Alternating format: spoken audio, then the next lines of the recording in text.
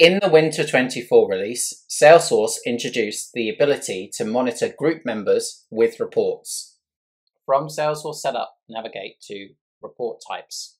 Press on New Custom Report Type. From here, you need to select the primary object as Group Member. Don't forget to give your report type a label, developer name, and description, as well as a category. When you are ready to create your report type, set the status to deployed and then press Next.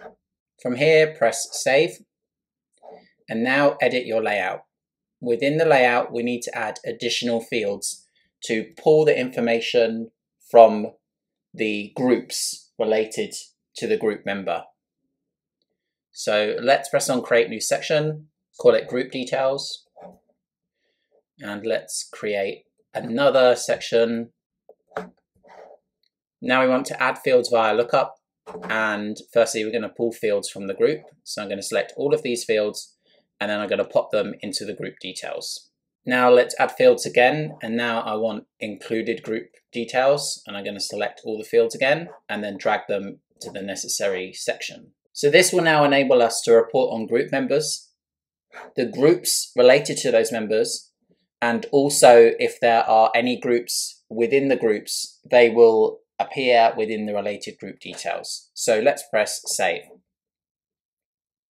Now let's test out our new report type. New report based on our group member report type. So from here, I want to add in some useful fields. So I want to add in the user's name, and from the group itself, I want the group name, group type, and also if there's a group within a group, I want the developer name and the type as well.